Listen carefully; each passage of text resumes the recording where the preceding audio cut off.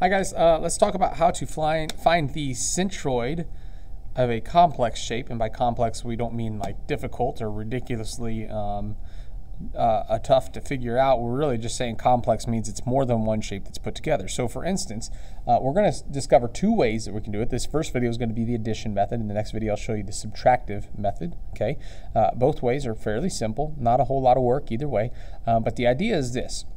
Whenever we have a complex shape, so that's not just a regular geometry shape like a rectangle or a square or triangle, it's really multiple shapes put together. Let's divide it first up into those smaller shapes. So we have here a shape that is 6 units tall. At the 3 unit mark is whenever this bend starts, and then it's 6 units wide, and at the 3 unit mark is when the bend starts this direction, right? So let's go ahead and just break this up. And so if I look at it like this, not as a complex shape, but maybe perhaps as a rectangle. Maybe time for a new pen. Okay, a rectangle and a square and a triangle. Hopefully that makes it a little bit easier to comprehend. And what I'm going to do is I'm going to find the centroid of each of these individual shapes by themselves. I'm going to need x, y coordinates. Rectangles, those are easy, right? The rectangle, it's going to be right here in the center, right? And so there's the centroid of the first shape. I need the xy coordinates for that shape. That would be an x coordinate of 3, and then for rectangles it's halfway, right? Halfway over, halfway up, so 3, 1.5. So I'm going to call this the area of, we'll call that area 1, okay? Just because we want to give it a name, okay? And area 1 has an xy coordinate of 3, 1.5, okay? Let's do the same thing up here. The square, very easy, right? The square, it's right in the center. And so I know that, let's see, the square is 3 units wide, so it'd be 1.5 over from the left, and then it'd be an additional 1.5 up from this 3 line, so really it's a height of 4.5 overall, right? So we'll call this area 2 just to give it a name. And so area 2 here, the centroid would be located at 1.5 and 4.5. And then we have the triangle. And triangles, we remember from notes that it's a third of the way, right? A third of the way from the big end. So as far as left to right goes, if I broke this up into thirds, it would really go, here's an x coordinate of 3, and then 4, and then 5, and then 6, right? So there's your thirds.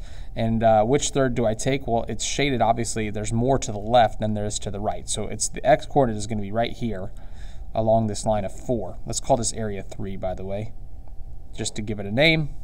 So area 3, as far as the x coordinate goes, there's 3, and then it's over at 4, right? And as far as up or down goes, if I broke this again into thirds, here's the x coordinate of 3, then I'd have 4, and then 5, and then 6, right? There's my thirds. There's more towards the bottom than there is towards the top, so it'd be the x coordinate of 4 right here.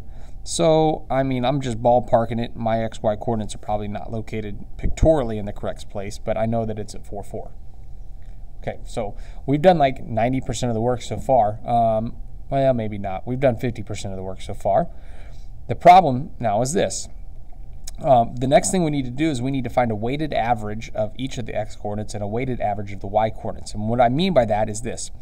If I took the 3 x coordinates of 3, 1.5, and 4, and I added them up and divided by 3, I would find an average of the 3 numbers. And that's all fine and dandy, except that this rectangle is so much bigger than the square, which is so much bigger than the triangle, right?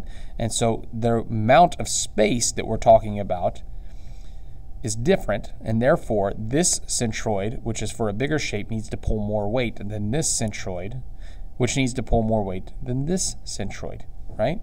And so how do I do that? Well, I get the area of each shape involved. And so let's go through and let's talk about, so we've got the x and the y, right? We've got the xy coordinate for the centroid, okay? Let's talk about the actual area for each of these areas, 1, 2, and 3. This is a rectangle. The area of the rectangle is base times height, which is 6, times 3, which is 18. This is a square. In fact, it's a 3 by 3 square, and so the area of that shape is 9. And then this is a triangle, and for triangles it's 1/2 base times height. It's a 3 by 3 triangle, right? 3 times 3 is 9, and half of that is 4.5. So what I do is this. Instead of just adding the 3 numbers up, and dividing by 3, what I'm going to do is I'm going to take the 3, I'm going to multiply it by its area of 18. I'm going to take the 1.5, notice I'm doing just the x-coordinates, right? I'm going to multiply it by the 9. I'm going to take the 4, I'm going to multiply it by the 4.5. And what that does is now it takes into account that that 3 pulls a lot more weight than the 1.5 one does, and both of those pull a lot more weight than the 4. If I add those up and I divide by the total area of the shape, okay, the total area of this entire shape would be 18 plus 9 plus 4.5, and that's going to give me, oh, sorry, my lights went off, just a second. There we go. If I divide by the total area, then that gives me the x-coordinate that I'm looking for. So what is then 3 times 18? Really? My calculator not going to work here? Oh, there's an on button. Haha. Okay, 3 times 18 is 54. 1.5 times 9 is 13.5. And 4 times 4.5 is 18. I'm going to add the 3 weighted values up. I'm going to divide by the total area. 18 plus 9 plus 4.5. The total area of the shape is 31.5. Okay, so again, weighted x's over total area. So 54 plus 13.5 plus 18 adds up to 85.5.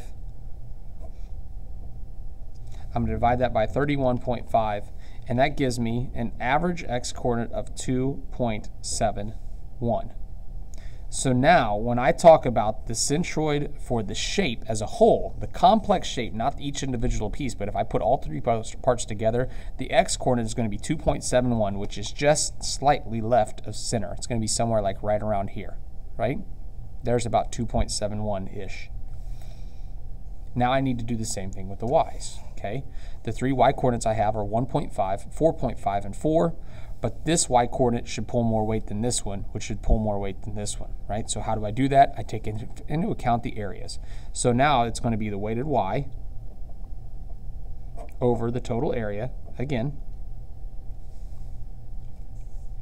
Total area we already got, it's 31.5, right? We already did that in the first shape. So now let's go through. The 1.5 has an area of 18 attached to it. The 4.5 has an area of 9. And the 4 has an area of 4.5. Let's go through and just do the math. Ready? 1.5 times 18 is 27. 4.5 times 9 is 40.5. And 4 times 4.5, we actually did that in the last one, it's 18. And so, we're almost done. 40.5 plus 27 plus 18 gives us a grand total of 85.5 over 31.5. And it turns out, well, it looks like we just did that one. Is that 2.71 again? It is. Another 2.71. So the average y-coordinate is 2.71. So here's 3. It's just slightly lower than that right here. And so the overall centroid for the shape is going to be somewhere in this ballpark. That is the method of addition. When you take small shapes and add them up, you add the weighted averages, right? Method of addition. Add the weighted averages and divide by the total area. So in the next video, if you like that, that's perfectly fine. Sometimes that doesn't really work, okay? And so what I'm going to do is in a second video, I'm going to show you a different way to get the exact same answer, and you might actually like it better because I think it's less work.